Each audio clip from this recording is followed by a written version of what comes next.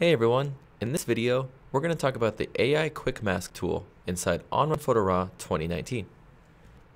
So with this photo, I want to use the AI Quick Mask tool to quickly create a mask around our subject so that we can replace the background. And then we'll go in and add different filters and local adjustments to stylize, all while using the AI Quick Mask tool. So to grab the Quick Mask tool, simply hit W on your keyboard, or you can head over to where your masking brush option is. You click on it, and it's going to live right next to your masking bug here.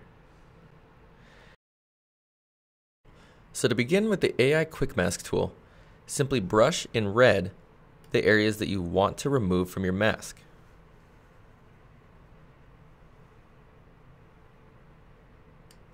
Then, hold down your Option key, or Alt if you're on Windows, and then brush in the areas that you want to keep.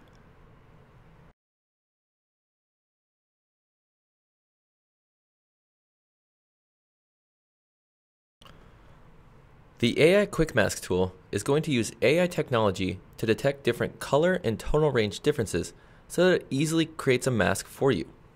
Once you have it painted on the way you want it, simply head up to Apply.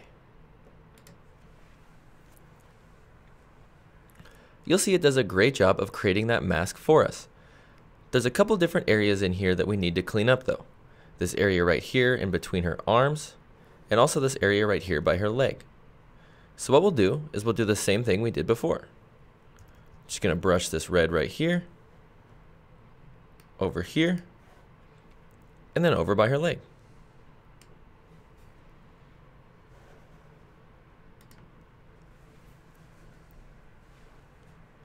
So there we go. The new AI Quick Mask tool has created our basic mask outline for us. Now let's click Done, and now we can go in and modify, refine, or change our mask if we want to.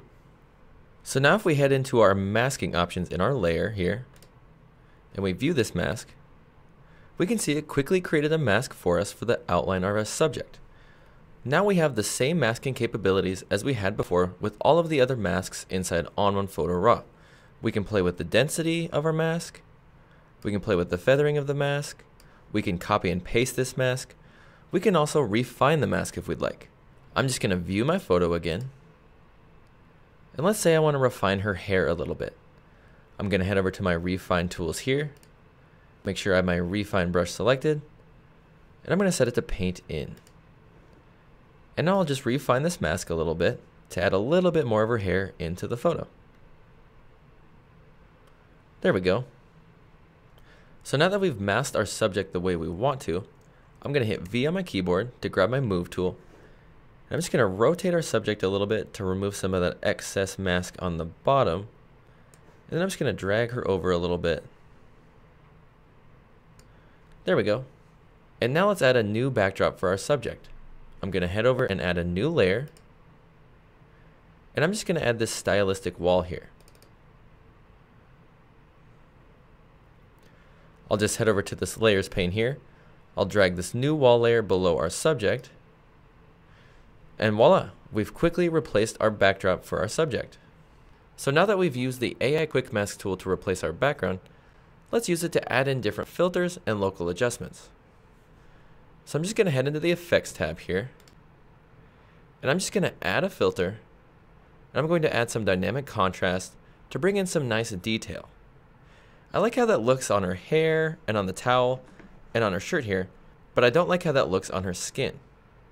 So I'm just going to grab my AI Quick Mask tool by hitting W on my keyboard, and I'm just going to repeat the same process as before, but just excluding her skin from the mask. So I'm just going to brush it all over her face here, and on her skin area over here.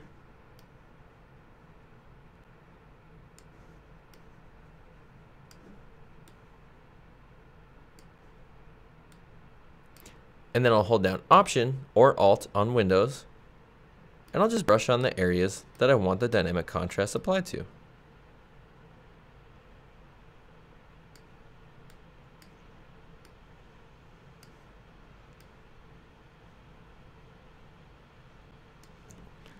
There we go. Let's go ahead and hit Apply.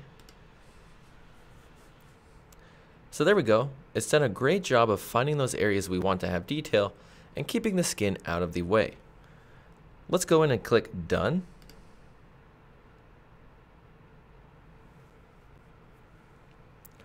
And now if we go down to our dynamic contrast filter, I'm just going to turn it on to surreal. So now if I turn this off and on, you'll see it's only being applied to her shirt, her hair, and the towel there, and not being applied to her skin. So now that we've created this mask, we can use it for other things, like local adjustments. So I'm just going to head into my masking options, and I'm going to copy this mask. Now I'm just going to head into my local adjustments tab. Now let's say I want to add in a little bit of light to our model's skin here. I can head down into this local adjustment layer. I'm going to select Lighten, and then I'm just going to go into the masking options here, and I'm going to paste that mask. You'll see that's being applied to the towel and the shirt and her hair because that's where we had the mask before. Let's go ahead and hit Invert, and now we can play with the opacity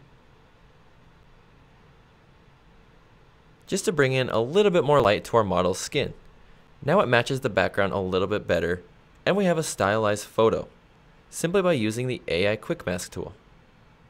So that's a quick way to add in style and local adjustments, and also how to replace backgrounds, all while using the AI Quick Mask tool inside ON1 Photo Raw 2019.